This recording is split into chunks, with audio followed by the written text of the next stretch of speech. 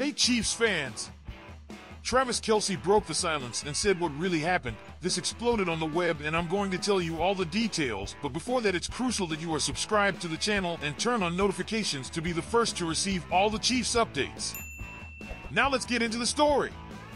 In a candid conversation with his brother Jason on the New Heights podcast, Kelce explained his side of things, setting the record straight about that pre-game fight with Justin Tucker before the AFC Championship game.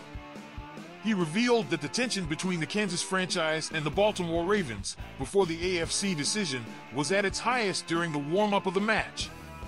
The player revealed that he and his team's quarterback, Patrick Mahomes, had a disagreement with the kicker, criticizing Tucker for breaking an unwritten rule.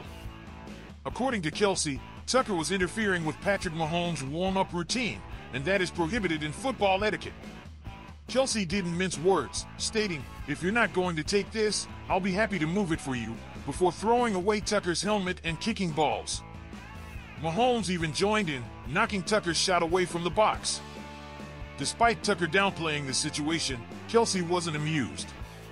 He emphasized that he and Mahomes were focused on the game and were not in the mood for jokes.